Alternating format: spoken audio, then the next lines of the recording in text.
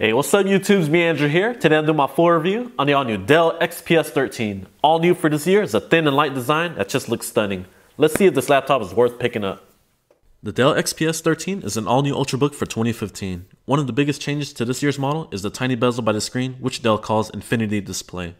The small bezels allow the XPS 13 to have a 13.3-inch screen, but the overall size feels more like an 11.6-inch laptop. And when I first held it in my hands, I was like, wow, this feels very small and lightweight. There are multiple configurations to choose from. The base model features an Intel Core i3, 128GB SSD, 4GB of RAM, and a Full HD display that retails for $799 US. The next step up is the model we have here, which has the same specs as the base model, but you get the Intel Core i5-5200U. This one retails for $899 US, and for an additional $100, you can upgrade the RAM to 8GB. You can also get the Quad HD panel configure on the XPS 13. That model retails for $1299 US. This laptop runs Microsoft Windows 8.1, but rest assured you will be able to upgrade to Windows 10 for free within the first year. The design and build quality of the all-new XPS 13 has been spectacular. On the exterior, you get an aluminum finish that just looks stunning. The carbon fiber composite base found on last year's XPS 13 has now been replaced with aluminum. Under the XPS logo, you have your serial number and service tag information. I've been impressed by what Dell has done on the XPS 13. This laptop feels almost the size of an 11-inch MacBook Air. The weight comes in at 2.6 pounds for the non-touch, and 2.8 pounds for the Quad HD touchscreen panel. The interior features a carbon fiber palm rest with a soft touch coating that feels great when typing. And there goes those tiny bezels on the all-new XPS 13 2015 edition, which Dell calls Infinity Display. Overall, I've been highly impressed with the all-new XPS 13. The design and craftsmanship has been spectacular. Here goes a quick size comparison between the new XPS 13 and the 2015 X1 Carbon. As you can see here, the Dell XPS 13 is much smaller than the thinnest and lightest 14-inch Ultrabook on the planet. The only knock I have on the design and build quality of the new XPS 13 is the keyboard flex is a little bit more than I would like. Next up, let's take a look at the ports here on the left side of the laptop. Here goes your AC charging port, mini display port, USB 3.0 port, headset microphone jack combo, power status LED indicator, and your left speaker. The only con here is there's not a physical HDMI port. You're going to have to use a mini display port to HDMI adapter.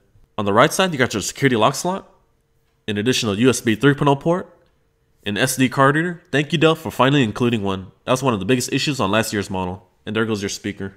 There are two displays to choose from. The one we have here is a matte Full HD non-touchscreen panel, and then there is a Quad HD touchscreen panel with a resolution of 3200 by 1800. Keep in mind the Quad HD panel is glossy. The display performance from the Full HD panel has been impressive. I've always said that Dell includes some of the best displays on the market for their laptops.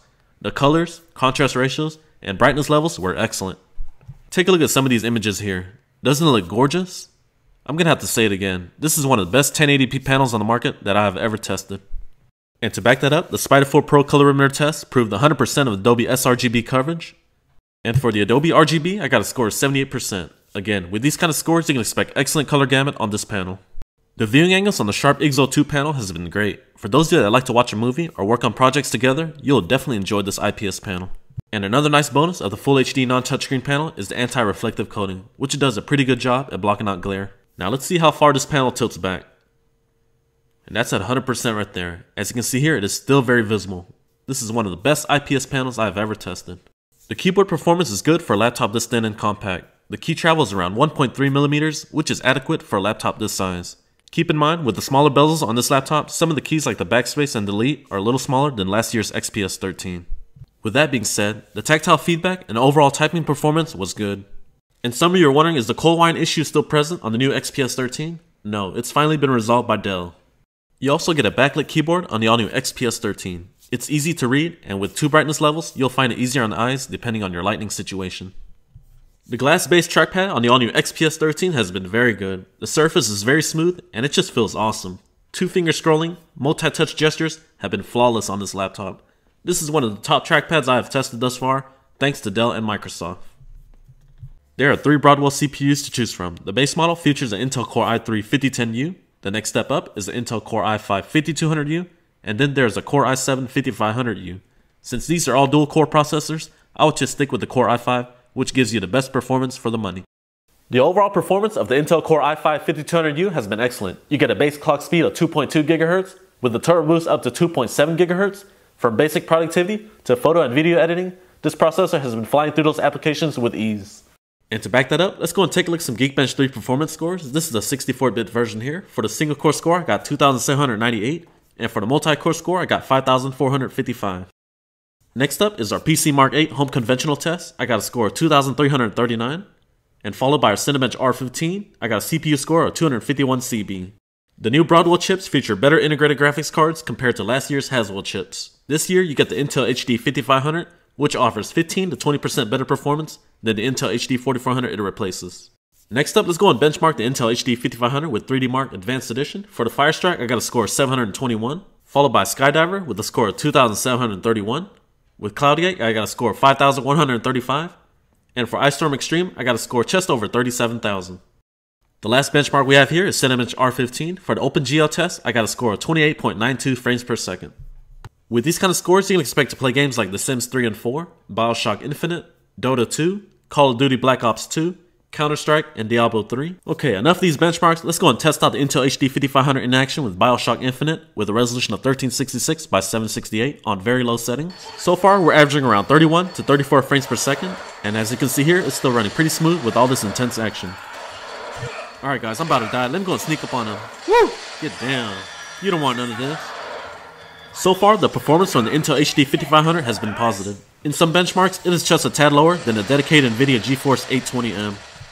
The i5-5200U is pretty efficient. On average, the CPU temperatures are around 48 degrees Celsius.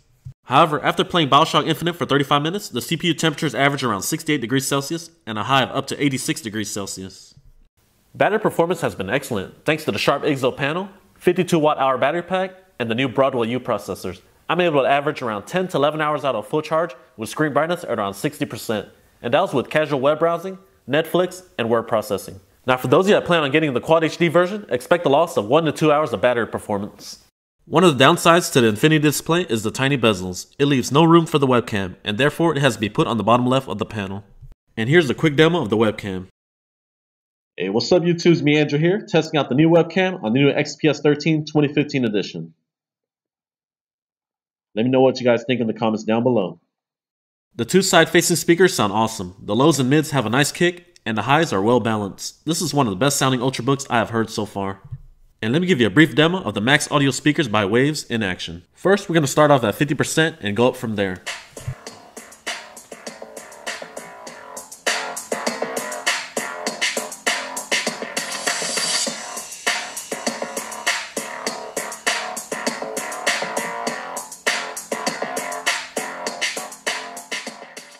Now let's take a look at the internal components of the all-new XPS 13. The RAM is soldered on board, and there are only two options, either 4GB or 8GB of RAM. It is disappointing that there is not a 16GB option. There goes your 128GB Samsung SSD. Since it's based on the M.2 interface, you can upgrade this component easily. The overall performance of the 128GB Samsung SSD was good, with the exception of the write speed. Upgrade to the 256GB or the 512GB for better performance. The only downside here is there's not a PCIe option for your storage. I'll dive deeper and see if the existing socket will work with the new Samsung PCIe sticks. Followed by our Broadcom 802.11ac with Bluetooth 4.0. The range has been good, and the overall stability has been great. Overall, it's a great wireless card from Broadcom. The fan noise levels on this laptop has been whisper quiet for the most part. During casual usage, you can barely hear the fan running. And I mean barely. Even when running intense CPU applications, you can hear the fan running, but it's not loud and disturbing. If you're looking for one of the best Ultrabooks on the market for 2015, then the all-new Dell XPS 13 should be on your list. You get a fast and efficient Broadwell U processors, the all-new Infinity display that just looks gorgeous, a slim and compact design, and you get that long-lasting battery life. This completes my full review on the all-new Dell XPS 13 2015 edition. If you enjoyed this review, please be sure to hit that like button, and don't forget to subscribe. Alright, thank you guys for watching, and I'll see you in the next one. Peace.